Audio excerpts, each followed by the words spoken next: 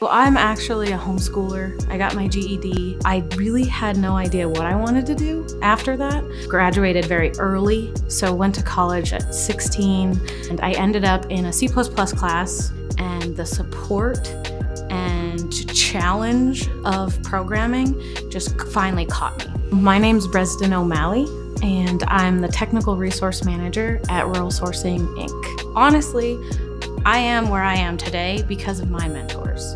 Right now I work at a company where the president is an amazingly strong woman.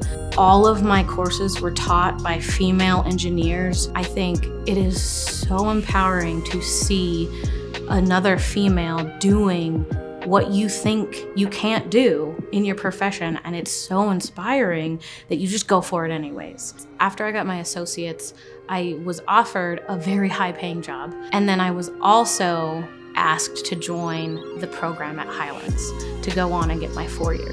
And so I was really at a crossroads of the job, yes, would give me the experience, but in the end, it would be a bigger payoff for me to go get my bachelor's. And I did, and I took the risk, and I'm so happy that I did. I don't have a normal software developer's brain. I think about it in a much more macro scale than most. And I also have I love being on a team. I have found so much joy in motivating my team because the things we end up accomplishing, if we're all enjoying ourselves and our work and what we're creating, are exponentially better. The changes I'd love to see is, more encouraging women to join the STEM fields.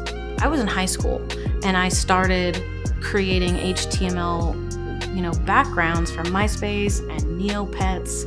I had no idea that that could be a career. So I'd love to see more recruiting efforts into the younger girls around middle school and high school to encourage and show them what technology looks like today.